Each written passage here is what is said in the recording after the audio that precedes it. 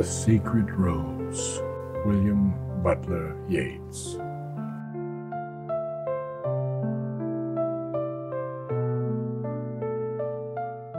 Far off, most secret, and inviolate rose, enfold me in my hour of hours, where those who sought thee in the holy sepulchre, or in the wine vat, dwell beyond the stir and tumult of defeated dreams, and deep among pale eyelids, heavy with the sleep men have named beauty. Thy great leaves enfold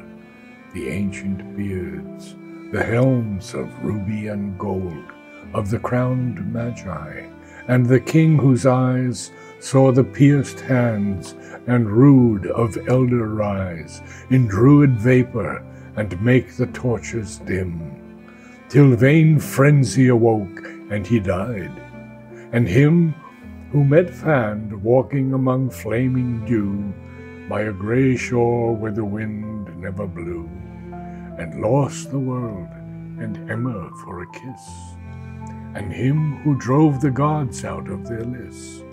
and till 100 morns had flowered red, feasted, and wept the barrows of his dead. And the proud dreaming king who flung the crown and sorrow away, and calling bard and clown, dwelt among wine-stained wanderers in deep woods, and him who sold tillage and house and goods, and sought through lands and islands numberless years, until he found, with laughter and with tears, a woman of so shining loveliness, that men threshed corn at midnight by a tress, a little stolen tress. I, too, await the hour